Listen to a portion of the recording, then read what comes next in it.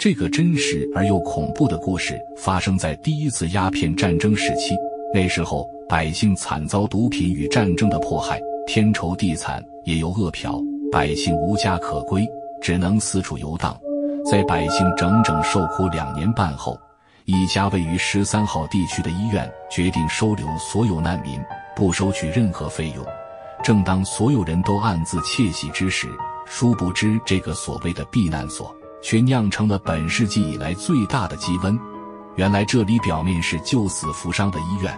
实际背后却偷偷杀鸡研究，杀害的鸡多达11451只，只为研究出一种名为基尼泰酶的物质。由于此处死亡鸡数较多，惊动了一只埋藏在地底的千年老鸡妖。这只千年老鸡妖得知同伴被人类杀害后大怒，将医院所有的研究人员全部吸收，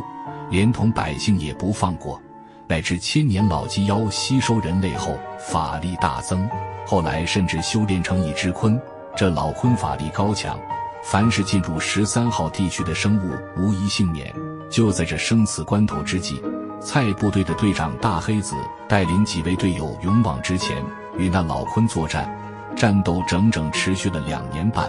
由于这老鲲法力无边，子弹无法伤及分毫，而且这老鲲还会释放一种名为律师函的毒气，被律师函感染的人就会变成又唱又跳的丧尸。这卑鄙的老鲲把附近看热闹的群众都感染了律师函，最终蔡部队寡不敌众，被这老鲲尽数消灭。这老鲲仗着自己法力无边，想扩大领地，霸占全球。好在13号地区四面都是墙壁，老鲲一时无法出去。此时的政府不知如何应对。好在这时一位名为陈道长站出来说道，这老鲲表面看金刚不坏，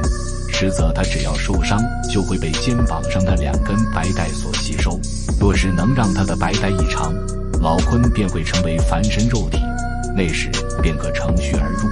利用部队从2面夹击，一举将其消灭。众人听到后大喜，但随着而来的问题是，这老鲲的白带该如何脱掉？就在人们众说纷纭，一筹莫展之际，从蔡徐村来的肖黑子说道，我哥哥大黑子说过，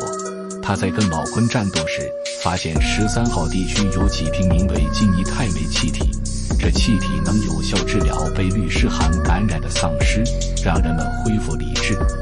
而鸡如果靠近这种气体，就会被瞬间融化。陈道长赶忙问道，那这基尼泰酶现在还有吗？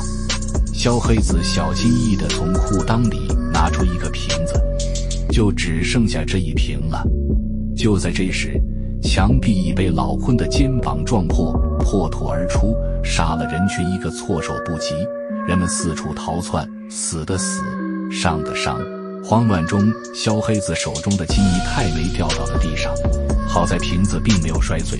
但却被老鲲发现了。老鲲深知这基尼泰酶对自己的危害，便想把它踩碎。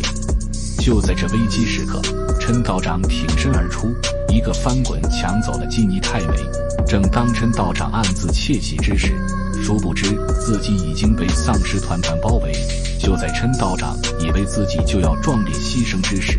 一支从美国 NBA 赶来的部队姗姗来迟，救下了命悬一线的陈道长，将那老鲲打得节节败退。原来那美国 NBA 从2天半前就研究出了比基尼泰酶纯度更高的物质，名叫之因尼泰酶，将这种物质与子弹合二为一，